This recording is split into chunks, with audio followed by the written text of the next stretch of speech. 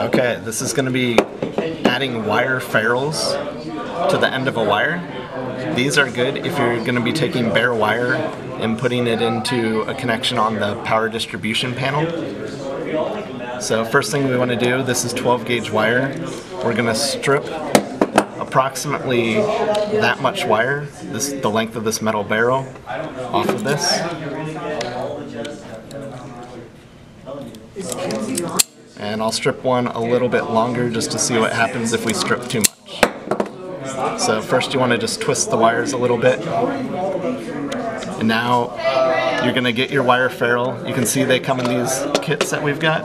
So you want to look at the wire gauge, in our case 12 gauge, and then make note of the number below.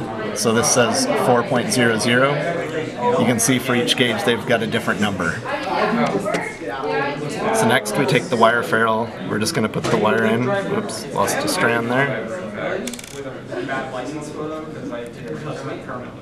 Make sure you can see the end. I've made it almost to the end, a little bit short. And then this is the crimp tool, and we're going to match that second number on here, the 4.0, with the 4 on this crimp tool. In the case of the smallest one, there's a range, so anything between the range of 0.25 and 0.75 would use that particular slot. So we're going to open this tool up, go into the slot with the 4, and then just squeeze the handle until it crimps all the way down and it opens back up. And it seems it created an extra lip, so we're just going to crimp it again. And there we've got a nice, somewhat square terminal that can go into the power distribution panel. So now on this other wire, this is a little bit long. So just to show you what happens if you get a little bit sticking out there. I'm just going to crimp this one. Same process.